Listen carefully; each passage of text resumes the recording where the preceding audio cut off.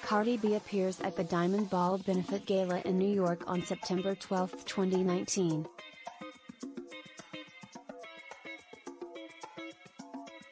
The Grammy-winning rapper resolved a years-long criminal case stemming from a pair of brawls at New York City strip clubs by pleading guilty Thursday in a deal that requires her to perform 15 days of community service.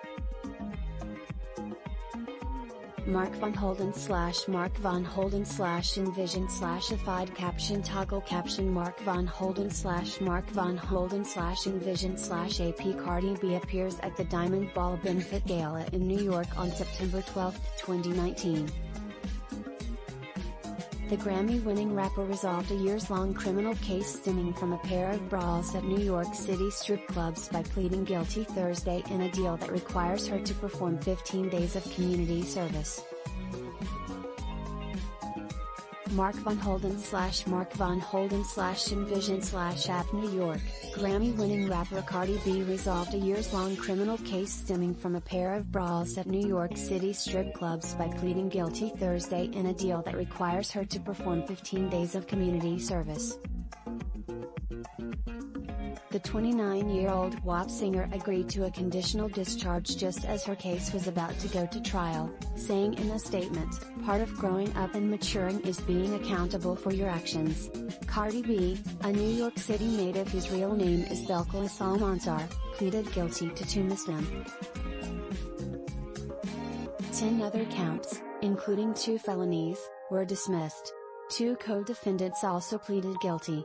According to prosecutors, Cardi B and her entourage were targeting employees of Angel's Strip Club in Flushing, Queens, over an apparent personal dispute.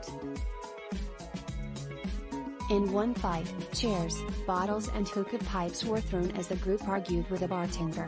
She and another employee had minor injuries.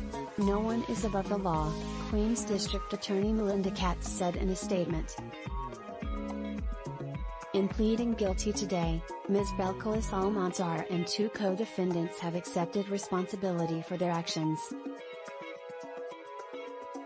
This office is satisfied with the resolution, which includes appropriate community service.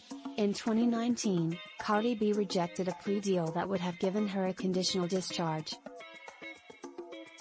Prosecutors then presented the case to a grand jury and obtained an indictment that included the 2 felony charges. "I've made some bad decisions in my past that I am not afraid to face and own up to," said Cardi B, adding that she wanted to set a good example for her 2 children. "These moments am looking forward to moving past this situation with my family and friends and getting back to the things I love the most, the music and my fans." Cardi B's chart-topping hits include "I Like It" and the Maroon 5 collaboration "Girls Like You."